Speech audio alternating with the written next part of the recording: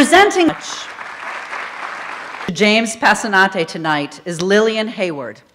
Lillian arrived in Beaufort County in 1982.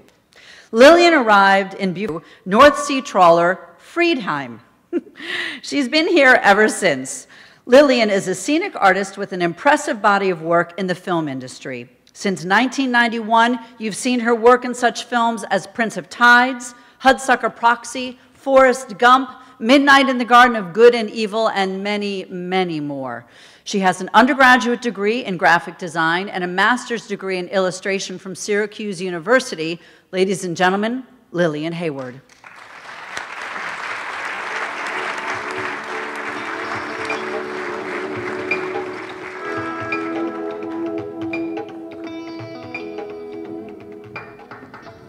Don't think so.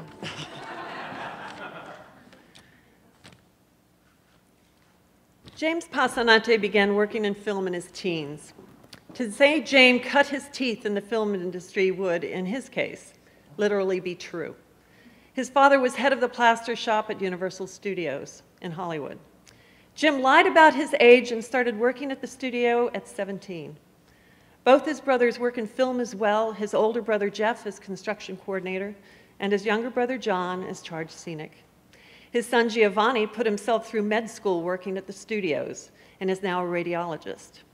Jim would say he's the smartest of the bunch for getting out. In truth, he comes from a family where not only are they smart, but incredibly talented as well. I met Jim on my first film over 20 years ago.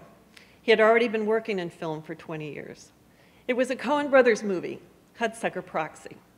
It starred Paul Newman and Tim Robbins, and was being shot in Wilmington, North Carolina. He was my crew boss, and I was green. I was very green. He taught me to paint, glaze, block age, distress, and faux finish. He recognized my graphic and sign ability, and I learned to hand paint, dry brush, and pounce. I started a new career. But to understand what kind of boss he is, picture us.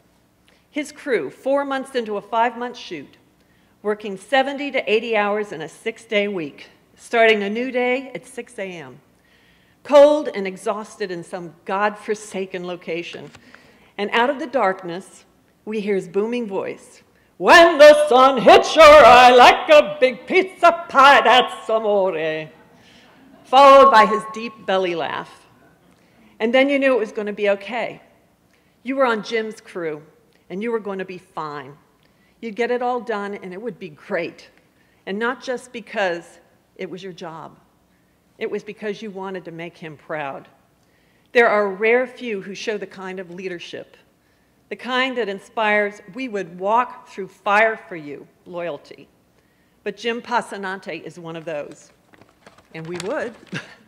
Maybe not break our arms. This award is for behind the scenes. From a handful of people to a veritable army, Jim has led construction and paint crews on hundreds of sets, on 70 productions, turning Varnville, South Carolina into Greenbow, Alabama, Wassaw Island into an army camp in Vietnam on Forrest Gump, a warehouse on Depot Road into a treasure cave on Jungle Book, the giant building where they used to build Trident submarines in Charleston into the Wall Street subway station of New York, complete with fake steel girders, fully tiled tunnels, foam mosaic detail, and signs. And then made the whole thing look as if it had blown up. He turned a set built in a former car dealership in Savannah into the courtroom for the trial of Mary Surratt, accused of conspiring to kill Lincoln in the Robert Redford film, The Conspirator. And these are just the tiniest fraction of the work he has done over his 40-year career. It may be called behind the scenes, but it is in fact the magic that happens in front of the camera when these beautiful and amazing sets transport us and make us believe we are really there. And Jim is the master magician that pulls it all together and makes it happen. It is my honor and my privilege to present this award to Jim Passanante. From all of us, his audience, the crew, all those production companies, the Beaufort Film Festival, you have enriched our lives.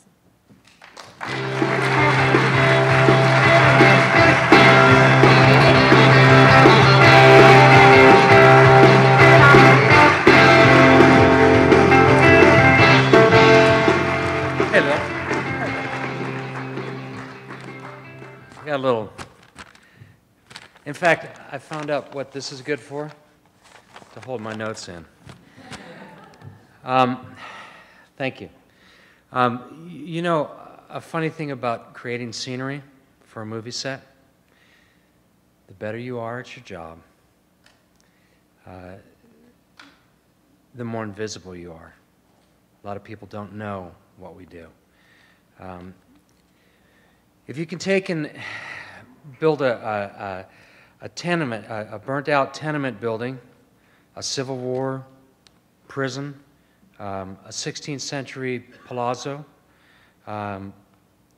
that looks so right that the viewing audience just assumes that the locations department found the right site. But 99% of the time, it's just us adding things to it, and you really don't know that we've done that.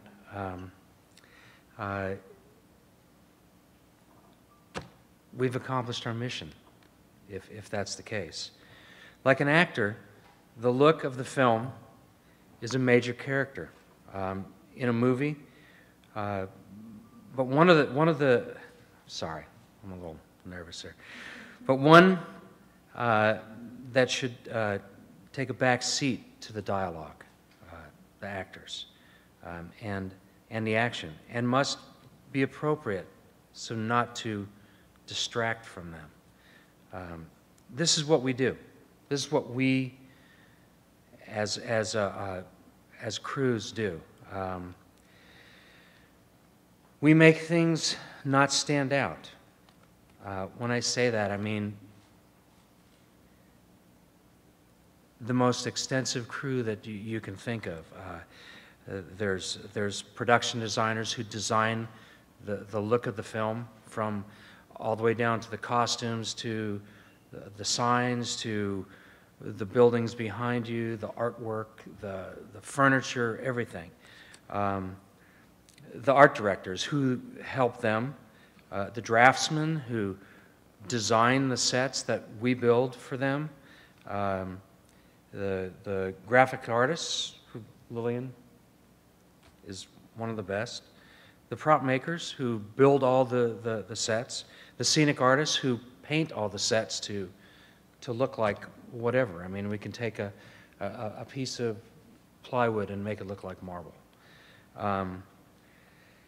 Sign writers, plasterers, set decorators, greensmen, accountants who track every last penny from seriously, from all the labor to all the materials that we spend, all the luggage we buy, the furniture we buy, everything. Everything's got to be tracked. I just want to say thank you, Ron and Rebecca. This is something that